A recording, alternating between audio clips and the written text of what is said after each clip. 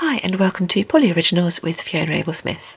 So for today's project I thought we'd do a nice, fun and easy little black and white kaleidoscope cane, and I thought we'd do a nice hollow pendant, so I can show you one of the techniques I use for doing that. This is a technique that certainly I came up whilst experimenting by myself. I have no idea whether other people do it this way, but as far as I'm concerned it is something I discovered for myself, so hopefully it'll be an interesting way for you to do it as well if you haven't done it this way before. But the other thing I'm doing, this video is called Compare and Contrast a Hollow Polymer Clay Pendant, because you've got the contrast between the blacks and the whites, but I am also going to compare 6 different brands of clay. Now this is because I've been asked quite a lot why I use particular brands of clay in my videos. The simple answer is I use whatever I have to hand, but I also know from experience that I've caned with all of them and I use them all for different projects. So it'll be interesting to do exactly the same project with all 6 brands and to see what the difference is. I'm not going to talk a lot about colour, and I'm not going to talk a lot about the clays as in the technical part of the clays. The colour, if you want to learn more about that, there is a book and I'm going to talk about that when we actually get on to mixing the colours later on in the video. But for anything technical, I know I've said this before but I will say it again, anything and everything you want to know about polymer clay, just go to the Blue Bottle Tree. Ginger Davis Allman is just amazing with all the work she does and all the tests she does and all the outcomes she shows on everything to do with polymer clay. I refer people to her constantly because any question you've got, you can nearly always be guaranteed that Ginger has the answer in one article or another on her site. So no further ado, I'm just going to ask one quick question, so it's a bit of a teaser. This is one of the brands of clay that I'm using. Now I know some of you reckon you can tell a brand of clay simply by looking, so that's going to be my question. Which brand of clay do you reckon this one is? And it'll become clear at the end when I do the summing up. Right, let's get started, and let's start with the equipment we need for today's project.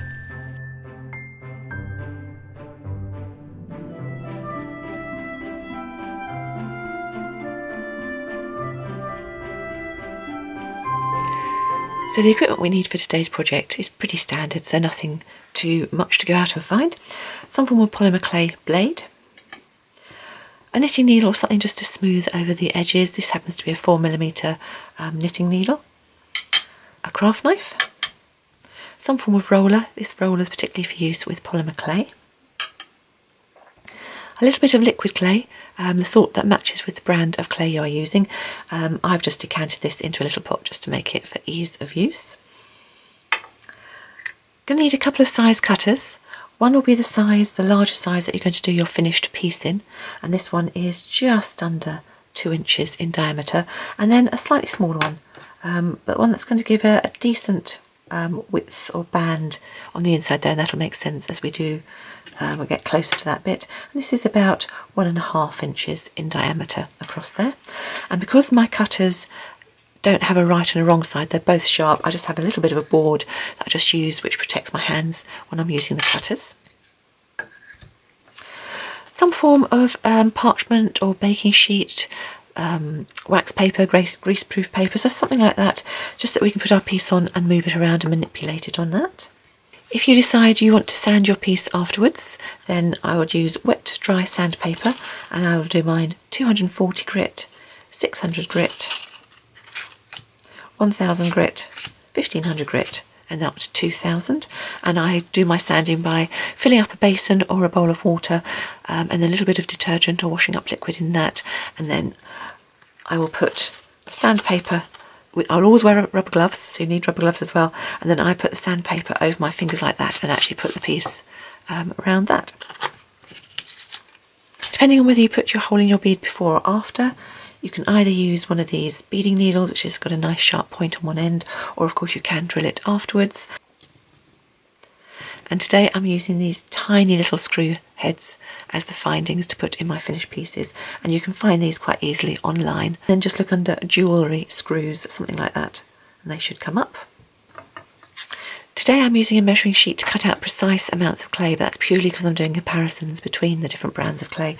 But if you want to use this, this is available from www.printablepaper.net. And then you need some form of mould to put your cut out circles on. This is one of the Sculpey forms. It works really well, and that's the one I'm going to be using today. However, if you've got an old spent light bulb, you can just add a bit of polymer clay on the bottom of that, then that makes a really good dome as well. Any small round dishes you've got which are nicely domed, backs of some spoons work. It's just something that's going to give you a nice form. And if you haven't got one of those, then of course cutting off the bottom of a drinks can is a well used and trusted method. However, please be very careful. I actually sand my cut off bits so I don't cut my fingers. You can also just wrap them in tape so you don't cut yourself, and they're good both for the domes to put on the inside, but obviously they have got a nice dome on this side, so you can use those as well. And then to bake your pieces, some form of tile to bake them, and I will always without fail tent the whole of my pieces in foil. I think that's it for the equipment we need, so let's go on to the clay.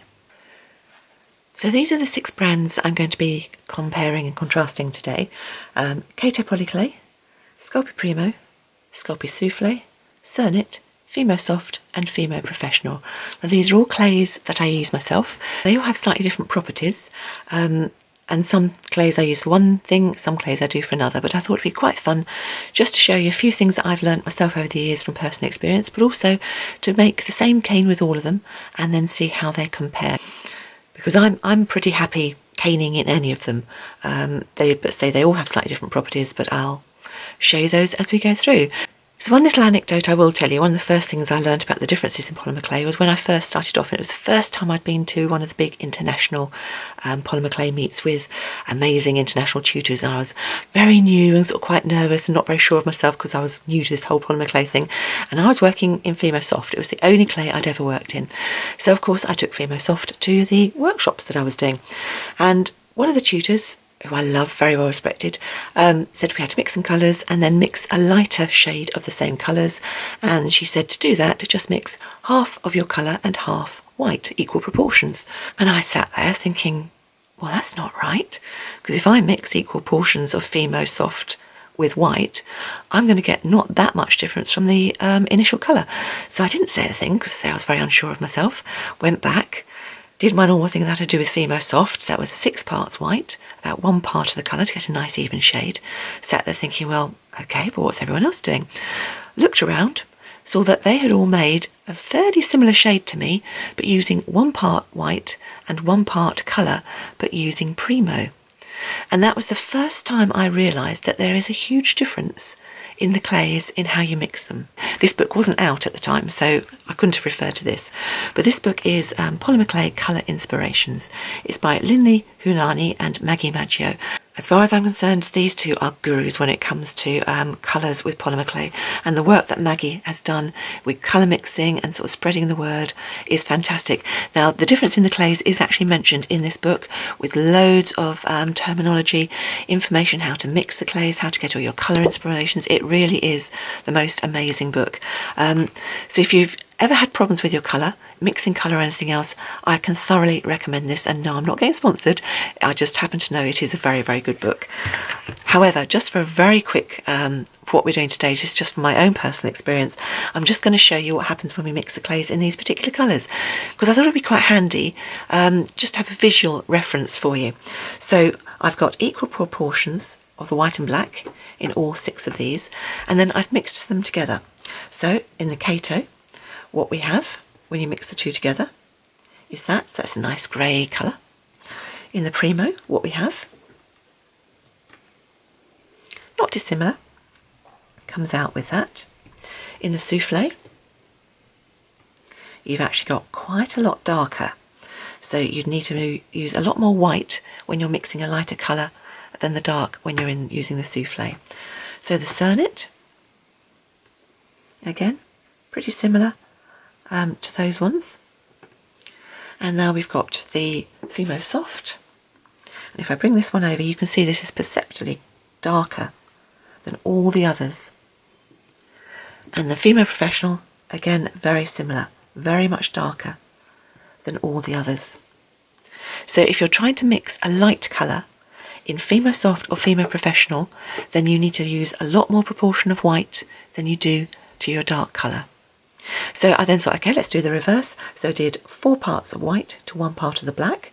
So on the Kato, we've got this nice light colour, so you can see a nice difference there between the light and the dark. On the Primo, lighter still, but again a nice difference there. You can see a nice difference between the two. The Souffle, again darker than these two, which goes along with the fact that it was darker when we mix those two together. So again, to make you'd only need a little bit of the dark to make any colour darker. Cernit, again slightly darker than these, but on a par really with the Souffle. And then the Soft, look how much darker this is than these ones. And then the Professional, again very similar to the Soft. So I think that highlights quite clear, particularly on the workshop that I was talking about when most people were using Primo and I was using the Fimo Soft, how I needed to really change the proportions of my colour when I was trying to make different shades. And it's worth bearing that in mind when you're following tutorials online or in books as well, that if you're using a different brand of clay and your colour mixes aren't coming out the same, it's probably not you, it is more likely to be the brand of clay you are using. So don't feel hard on yourself, just change the colours up, add a bit more white, add less dark, and see how that works as you go along. So for today's session we don't need very much clay at all, so I'm just going to use half a pack of white and half a pack of black, so across the board in all the different brands of clay. So it's effectively about 1 ounce of white and 1 ounce of black. And I'm going to condition it, conditioning the white first obviously, so it doesn't get dirty in the pasta machine, and put it through pasta machine on a medium thin setting. So I've put all this through on setting number 5 on my machine, and on my machine 0 is the thickest setting and 9 is the thinnest. And all I've done is I've used my measuring sheet and I've just cut out two 2-inch squares or 5 centimetre squares of the white, same with the black, and then 3 half of those, so 2.5 centimetres by 5 centimetres or 1 inch by 2 inches, and then just a couple of little extra bits. You'll have more than that left over from your half pack, but that's all you're going to need for today's clay. Now normally, you know me, I wouldn't measure it out quite this precisely. The only reason I've done this is because I'm doing exactly the same across all 6 brands of clay, so it's easier for me to do it in these set sizes and pieces. So if you're doing it at home, you don't need to be this precise, but you can be obviously if you want to. So the first thing I'm going to do is a skinner blend. So I'm going to take 1 piece of the white and 1 piece of the black. And because I've got it nicely sorted, and because this is Fimo Soft, I'm going to be working in to start with. And I'll say I will do the same with all of them, because as you know, we need a lot more of the white in this to get a nice mix. I have just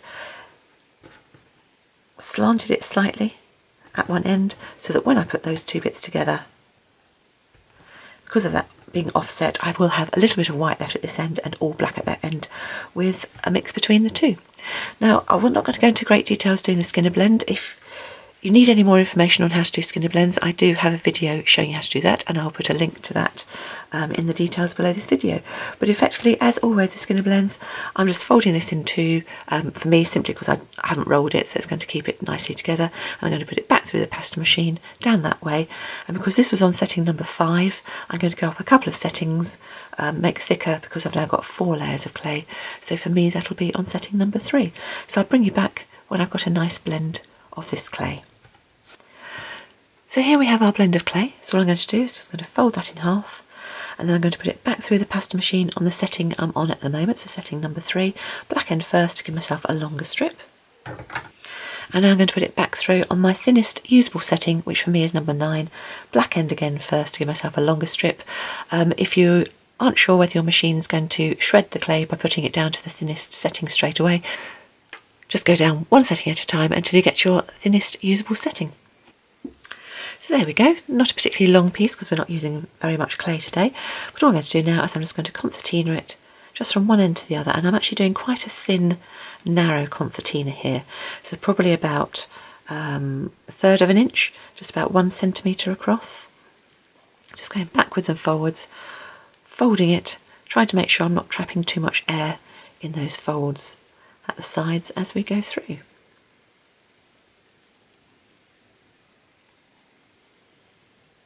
Once we've got it done, I'm just going to flatten it slightly,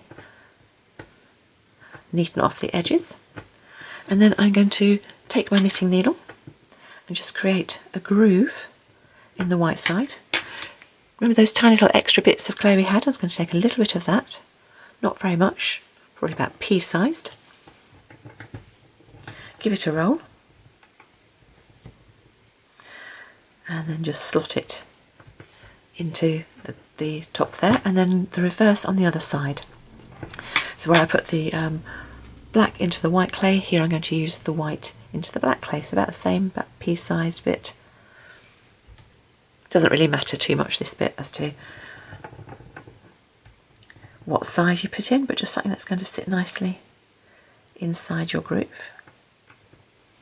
And then we're just going to pinch it up to create more of a triangular shape. And then I'm just pulling it along the bottom end, and my triangle is going to be with the black being the point at the top. I'm going to make this to about 2 inches in length, and then I'm going to chop it into 2.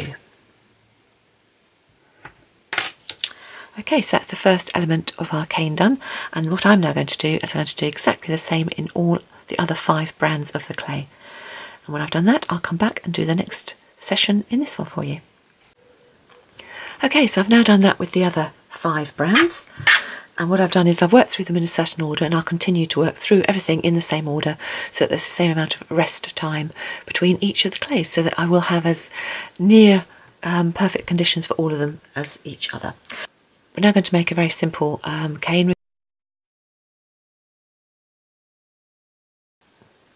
We're going to take the remaining square of the 2 by 2, 2 inch by 2 inch, and we're going to push it together to create a log of clay.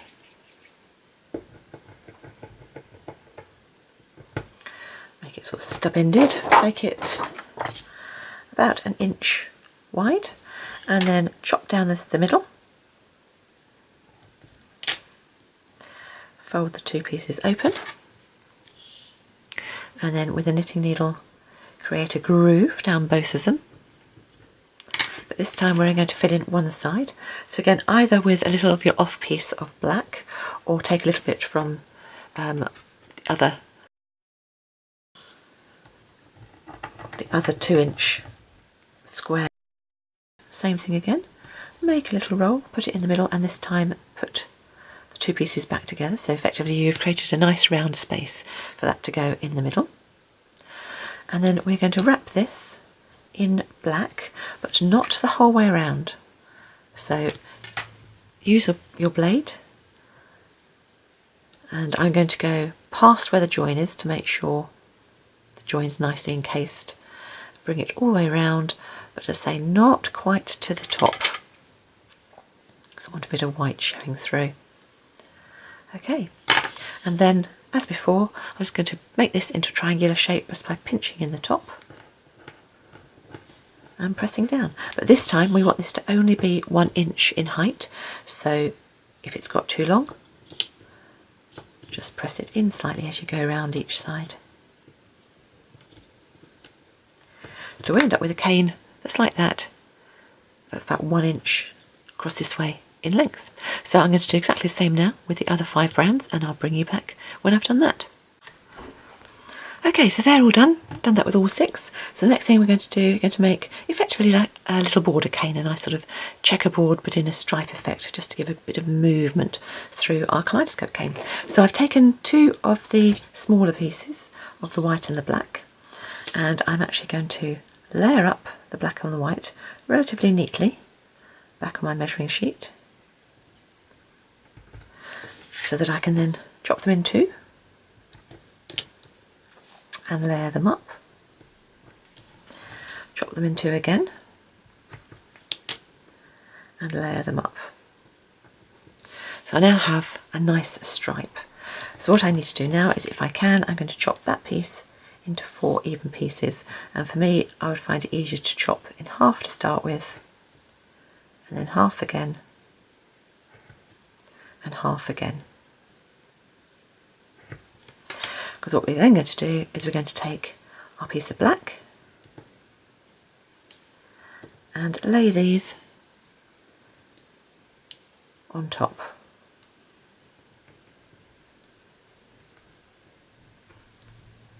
And because we're doing a 1-inch high cane, they are already nicely in 1-inch height. Take off the excess of the black, and then this side we're going to do this, put the white over the front. Put that down there. Just going to take it up, turn it over, take off the excess of the white. And then all I'm going to do is I'm going to press it in to make sure it's nicely adhered. I don't want to roll it because I don't want to make it stretch it any longer that way. In fact, I'm going to push it slightly in, because what I'm going to do is I'm just going to push it slightly longer that way. So we've got a piece that's going back to what we started with. It's roughly 2 inches by 1 inch in height. And as before, I'm going to do exactly the same now with all the other brands of clay. So there we go, there's the 6 brands, all with their little bits made up. And that's all we're going to do. Some very simple individual canes for the little kaleidoscope cane we're going to make out of black and white. So as before, I'll start with the Fimo Soft and then work my way around all the others until I've got each of them put together in a triangular cane. So here are our canes in the Fimo Soft plus the last bit of black and white that we hadn't yet used, and we're going to put these together in a very simple triangular format. So I'm going to use the points, so that's going to be a point going out for one corner of the triangle, that's going to be a point for another, and then let's orientate that on something like that way. And then we're going to use this to thread between them, so let's do a little sort of bit of a curve on, so we could take, perhaps have it coming out this side and going round like that. So I'm just sort of making it up as I go along, just sort of adding something, in which case we've got a little triangular bit we need to add in here and a triangular bit we need to add in here. So that's very dark to dark, so I think we'll add a bit of white in here. So I'm just going to roll up my bit of my white clay and create a little triangular shape. I'm not too worried about there being black on my hands or on the outside of the clay, because as I say, it's going towards dark sides there. Now it's not quite an equilateral triangle, it's a longer eclipse shape. So what I'm going to do is I'm going to press down on that to make more of an eclipse shape. And then I'm just, with my tissue blade, going to chop off the top and bottom. Because you usually find that the middle of the shape gives a better shape. So that can now sit on the edge of there. And he can now pull in around there. And then we're going to do something similar on this side. This is much more of a triangular shape. So again, just rolling up that little piece of black, giving it a roll, and then creating a triangular shape. And because we're just creating a simple triangular shape, this one I can press down on the bottoms to make it nice and flat. So we don't want too much, don't need too much in the way of height. So I'll put him over there. Put those two back, and we're now creating quite a nice triangular shape. However, we've got a bit of a gap here and a bit of a gap there, so we should still have our little bits of leftover clay from our packs. So I'm going to put a bit of white, probably this one, and a bit of black in that one, and again I'm just going to create little triangular shapes to fill in the gaps.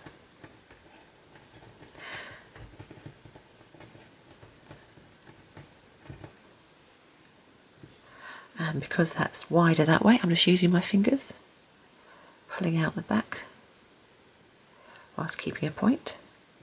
So that will fit in there, take off the excess. So he will fit in there. And then we'll do a little bit for the black, but that's a longer triangle. So I'm going to press down again with my fingers to flatten that out quite broad.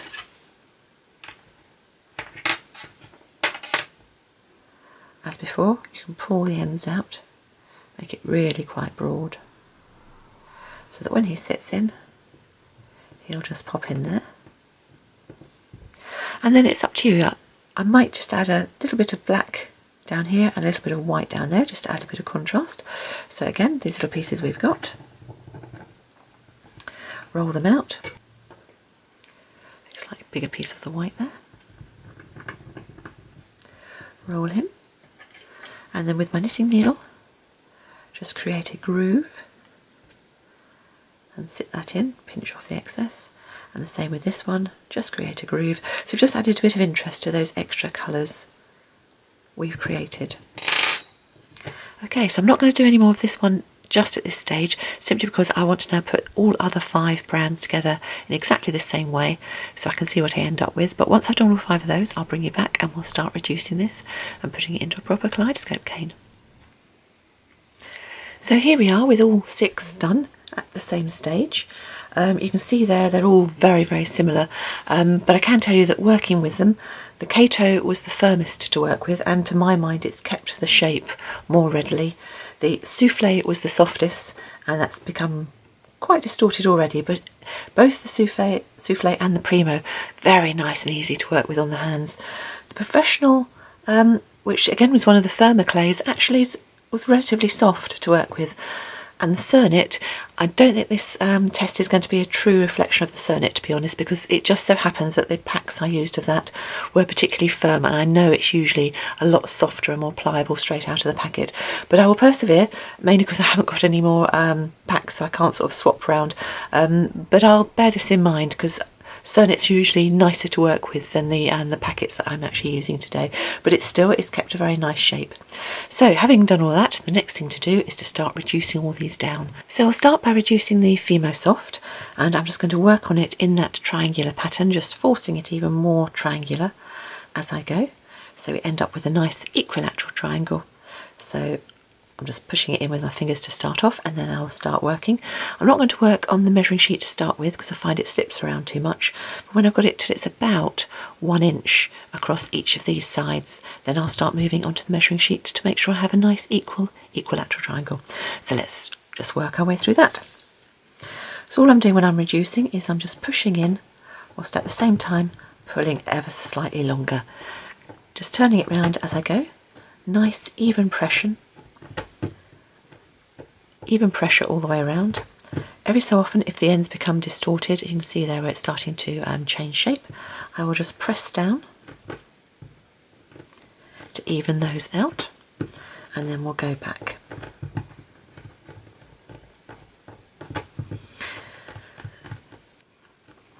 It will also be interesting to see when we do this comparison how dirty the whites get. Now with Fimo, the black does transfer quite quickly and easily onto your fingers, and as you can see here, I'm not working on a tile, I'm working straight onto a tabletop because it doesn't react with the polymer clay, but however it is already leaving marks, so I will also contrast that with the other clays as we go. But keep working down, just pressing in.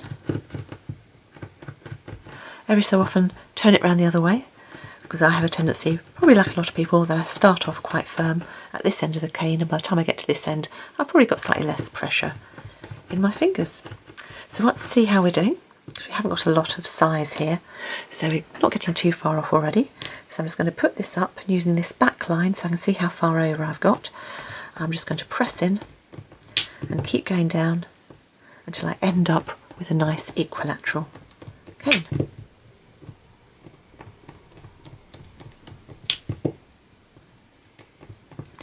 And you'll notice when I'm doing this, when I'm doing it at this stage, in the finishing stage, I'm only actually pressing just at the very bottom of the cane.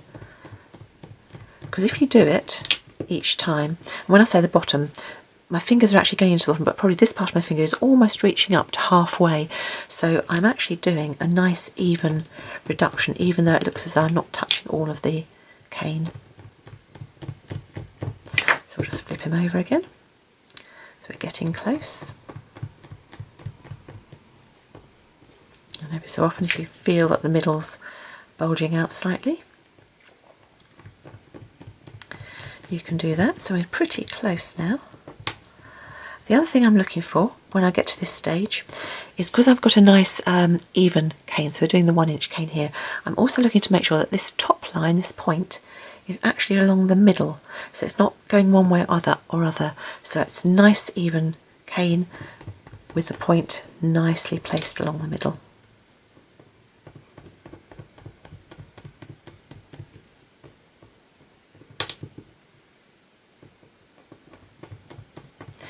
I'm just going to put it directly towards me for a minute or two so I can just double check that it's nicely positioned, and I'll bring you back when I know I've got each side exactly the same and it's really nicely, the point is positioned over the top of that on each side. Okay, having done that now, and it's much easier to do it when you're looking right over the top of the cane, I've got it as even as I can, so I'm just going to take off one slice from the end, and I'm going to work on the piece where there's not any distortion, so I'm going in from the end all the way up to about here. Taking one chop down through. So having got it to that stage, the first time we're going to see what the pattern's going to look like. So I've done that with the Fimo Soft, and now I'll do it with all the other ones as well. So there we go, all 6 done, all 6 sliced off, and all 6 looking pretty good, I'd have to say. And it just goes to prove that certainly with something as small as this size of Kaleidoscope cane, you can get good results with every single brand of clay, no matter how soft or firm they are. Personally, I think the one that's come out best at this stage, and I'll show you more when I put them together so it'll make it more clear, is unsurprisingly the Kato. It is the firmest of the clays, but when you put your pieces together, it will give you a really good pattern, and it just keeps the pattern perfectly. It is, however, very firm and therefore very hard to reduce, and if you've got any problems with your hands, then perhaps one of the other clays may be better. Now, I would have thought the Fimo Professional, being another firm clay, would probably be give the next best results, but in actual fact, I'd have to say I was very surprised, pleasantly surprised, by the Sculpey Primo. Now again, I think that's given a very nice result when you put the pieces together, and again I will show that when we put all the pieces together and start kaleidoscoping them properly. The softest clay was the Sculpey Soufflé to reduce and to work with, but it has given the most distortion in the finished pattern. So the others, all of them, I'd be very happy to work with. As I said, the Cernit, I think slightly not a good representation because the clay I was using was particularly hard.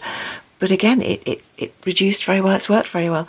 The other thing to mention is that passing of the black on your hands. The worst two were the Fimos, not surprisingly. Cernit was very good, both these Sculpeys were very good, and Kato not too bad. But one thing I have learnt, tip technique, when you're using the Fimo, if you are, doesn't matter if you've got any other colours, but with the light yellows and the white, before you put your bits together, just very gently go down. So can you see the difference where I've actually wiped a bit as to non-wiped? Now don't do that just before you're about to take your slices, do it and then leave it for a little bit, but you can actually wipe off the dirt and that will give you a much nicer, neater mix when you put them all together. One of the other things I have noticed, both through watching other people in workshops and my own experience, is that the Fimos do stick to the pasta machines a lot more and they get clogged up in the pasta machines, and you have to clean your pasta machine much more often than if you're working with the Sculpeys. The Kato's pretty good and the Cernit again pretty good. It doesn't and won't stop me using Fimo, but it is something again to be aware of when you're working in, and it is one of the differences. But for me it does really hone the fact that if you're doing a complicated cane, then Kato really is a very good polymer clay to use. So what we're going to do now is we're going to start taking individual slices off our canes. So there we go, there's the 6 finished kaleidoscopes all put together in their stripes, and I think hopefully you'll agree they all look pretty good. The other thing that's quite funny is I have been able to put one slice of each together, and even together they make a not too bad match for a little kaleidoscope piece. Although they're very similar, one thing that does strike me sort of quite obviously is the Cernit and the Fimos, which of course have the much darker centre, and you've got a much better blend in the Sculpey Primo and the Kato Poly clay of the Skinner blends. You've got that nice softer sort of greys coming through. But other than that, so to my mind, still the Kato Poly clay gives the best overall pattern and the clearest, sharpest results. But they're all pretty good. I'd be happy with any of those. So I'm going to carry on working with the Fimo Soft to put this together to create a little pendant, and also to show you the other patterns that you can get, because obviously this is only one way of putting the all 6 slices together. There are 2 other ways to get 2 other patterns. So I'll do the other patterns in the Kato to show you, because they'll say that's the one that gives the best overall design, and I'll use the Fimo Soft to put together to do the pendant. So here I've done the other patterns of the same cane. So this is the one obviously we did with all of them, and then these, if you put it together, different combination, those are the other two patterns that you get. So I think for the pendant I'm going to do today, I'll choose these sort of two patterns. So I'll go and get some slices of the Fimo Soft and show you how to put them together so we can make some nice patterns to create a lovely pendant for today's project.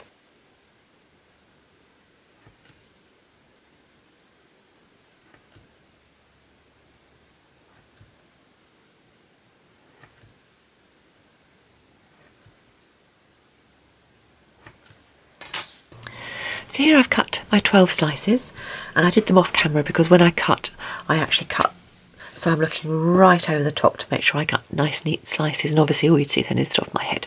So I've already cut those, and I've just got a little piece of, this is just the baking parchment, the sort of stuff you'd put in the oven, and I cut these into small squares because I find it quite easy to put my pieces together doing that. So when I'm taking my slices, I'll take two at a time because I know that if I put those two back to back, they'll join together like that, and I'm going to put them together, carefully matching up as I go with all the patterns and making sure that it all fits together. And then go from this side round to there. And see, I'm just really easing it together, making sure that all the patterns are fitting together nicely. Put it down flat, and then I will check using the blunt side of my tissue blade, and if it's not quite straight, then you can just press it straight. And now I'll repeat for the other three pieces.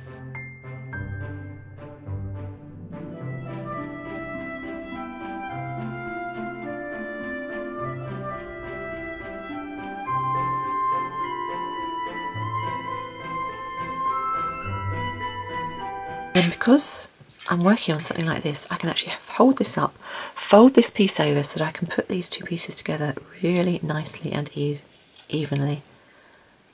Put that into the middle and then reverse on the other side. So I'm really concentrating on making sure that all these patterns match up.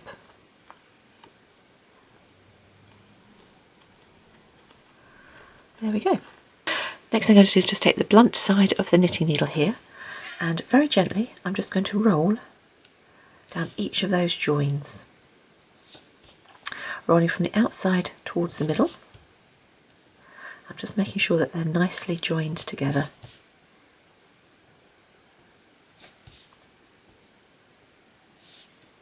When I've done all 6, I will take my roller and again, working from the outside towards the middle, go around each of the flat sides.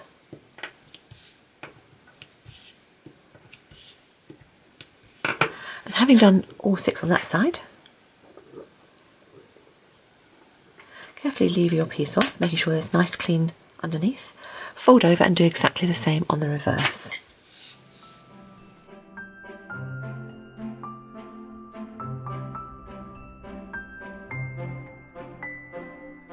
I will nearly always end up on the side I started because you have a tendency to put this side together slightly better. If there's any inconsistencies in the height of the slices, they will normally be on the underside rather than on the top.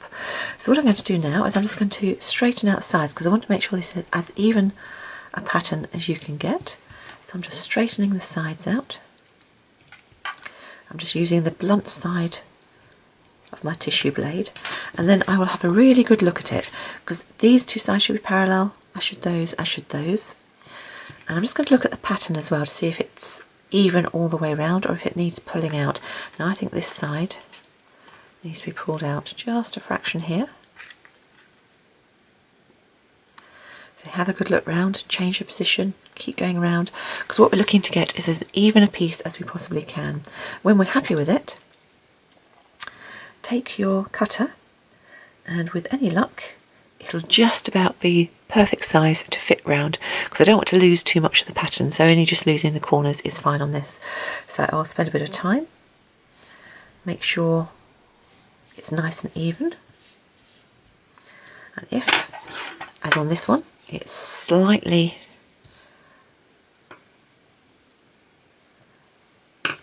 small, I'm just going to very gently roll both sides just to extend it ever so slightly. Having placed the circular cutter nice and squarely in the middle of my piece, I'm just going to take a board, just because the top of this cutter is quite sharp, and just use that to press down. And now I should be able to pull all the excess bits away and have a nice piece that we're going to use to create our pendant. And all I'm going to do is I'm going to peel off my piece of clay from the mat, put it nice and centrally on one of these domes,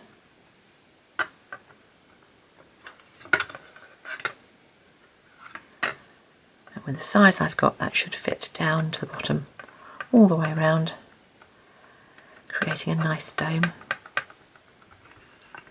of the clay. Once that's pressed into place, I'm going to repeat exactly the same, but with this pattern version, so putting it together in a slightly different way. Put that on the corresponding dome here, so I end up with 2 half domes, and then we'll bake that according to the manufacturer instructions for the brand of clay you are using.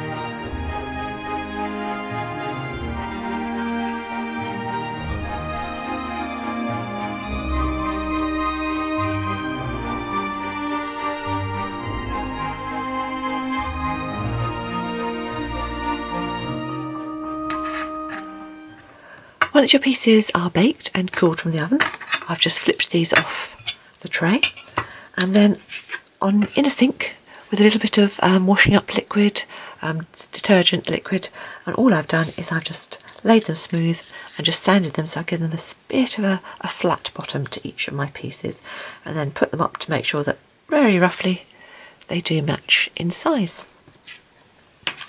We are then going to take a last little bit of our clay. Now hopefully you should have enough to be able to put that back through on setting number 5, the same setting we've been working on all the way through. And what I'm going to do is I'm going to take the cutter I used to cut out these pieces, which is now very slightly bigger, and I'm just going to cut a circle,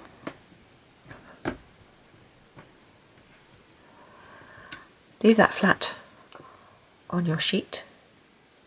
I'm then going to cut an inner circle as evenly as you can get it. Don't worry too much. Now there are loads of different ways of doing hollow polymer clay beads. This is just one of the ways that I've developed over the years. But leaving that flat on the surface, I'm going to get a little bit of liquid clay, and this is just decanted from a larger pot because I find it easier to use decanted. I'm going to go that round on our inner circle there,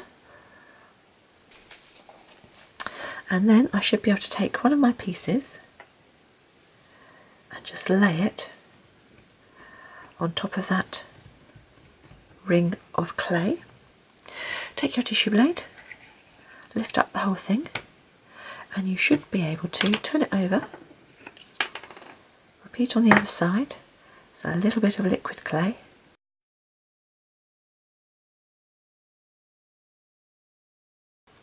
so I'm holding the centre of the baked bead. Try and make sure the ring doesn't fall off. It's a little bit tricky, but it's worth it because it gives a very nice finish. And then you should be able to put that half on top.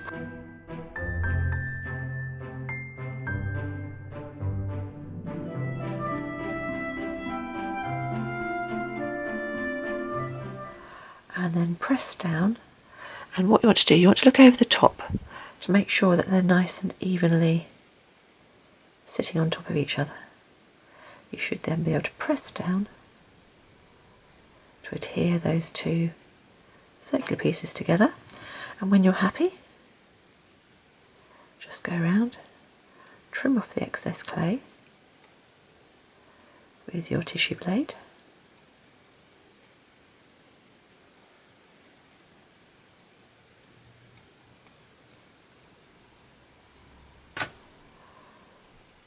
Good feel around, make sure it's nicely sat together, and there you've got your two pieces nicely sandwiched by a small thin piece of polymer clay. If you wanted to put a hole through this, you could do it at the moment by using a beading needle. So if you wanted to have it so you'd bead all the way straight through, then you'd sort of twist and put a hole there. So at this stage, all I'm going to look at is see roughly where I think I might want any little screw or hole to go afterwards. See which side, so I'll probably put it up somewhere like that. And all I'm going to do is I'm just going to twist through a tiny hole, just so it goes through to the middle, just so that if the air in there expands too much, it's not going to blow the two pieces apart, so somewhere for the air to go out. But I don't have to use that later, because when it's finished we will sand and polish it and get it nicely done. So that's now going to sit the other way up, back inside the tray, be rebaked again according to the manufacturer's instructions for the brand of clay you are using, and then when it comes out I will sand and polish and create a little hole to put the screw in, and that will be our finished pendant. And I will also do exactly the same for all other 5 brands of the clay. So I'll bring you back when that's finished baking. So here are our 6 finished domed pendants, and I must admit I am pretty pleased with all of them. I've used all these clays for a long time, so I knew that they were all good for caning, but it has been interesting doing this comparison and doing exactly the same cane, and it's taught me a few things as well.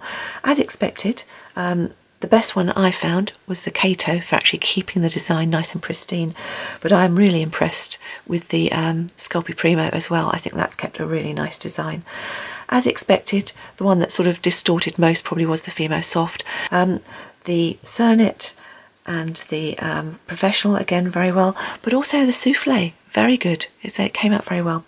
So as you can see, I've actually sanded and polished all of these, all done again exactly the same amount of sandpaper, so going from that 240 to 600, 1000, 1500 and 2000, and then I've polished them on my buffing wheel with a nice open cotton mop top as a buffing tool.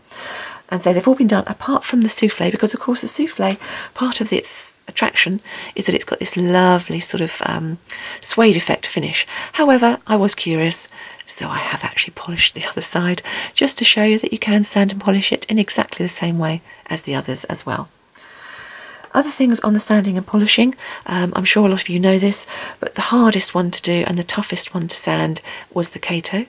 The easiest one to sand was the Fimo Soft. And that's again one of the reasons why I'd still like using the Fimo Soft. The others very much the same, so not a lot to choose between any of them. One other thing to note, which has struck me as quite interesting, is the Kato. You can probably see quite clearly here, one of the things that is known about Kato is that the whites can discolour in the oven and take on this browny tinge, and you can see here it's definitely taken on a brown tinge. But what I've found interesting about this one is I have used white Kato polyclay, and yet some of it has discoloured and some of it hasn't. And the other thing, I don't know whether you can see very clearly in here, if I bring this up close to the camera, can you see even on these small bits here, I've obviously used 2 different packs of clay and mixed them together. So that's I'm going to do a bit more research on that to try and figure out whether there's something about the type of clay, whether it was a mix of clay. All my Kato polyclay is new, so it's all come through. It may well be that I mixed more than 1 different batches, so maybe a batch was different. But you might think, well, is it just because it's in the centre? But when you turn over, it's that same cane which is now on the outside, which has got that slight discoloration on it. So that was interesting. So some of it stayed nice and white, but some of it did discolour. And I've never had that before, not on the same piece, so I definitely need some more research. As far as putting them all together in the forms, they all came together very well. They'd say they've all sat together well. I think it really does come down to the fact of use whichever clay you feel more comfortable with. I started with Fimo Soft. That's where my heart probably still lies to a certain extent. I will carry on using Fimo Soft. I also have more stock of Fimo Soft than anything else, which is another reason why I'll carry on using it. Complex canes, I definitely go for Kato if I'm doing something really complex. But I do quite complex ones in my dragons and my dragon wings, and I do those out of the Sculpey Primo, so I will carry on doing those. Cernit, I think, came out very well, as did the Professional. So whatever you've got, carry on using. I enjoyed that tutorial. I hope the actual Kaleidoscope cane will give you some fun, and I think the answer is just have confidence in whichever brand you're using, because they all cane really well. So I think that's it for now. As I say, I hope you enjoyed watching the video. I enjoyed doing it for you. Thank you as always for those of you who subscribe. It really does mean a lot to me, and I appreciate all the comments that people make as well on the videos. And one of the reasons, again, I've done this video is because people kept asking me why I used different brands of clay, and the simple answer was because I do use all of them. I use them for different things depending on what project I'm undertaking. So that's it for now, and hopefully I'll see you next time. Thanks so much for watching. Bye.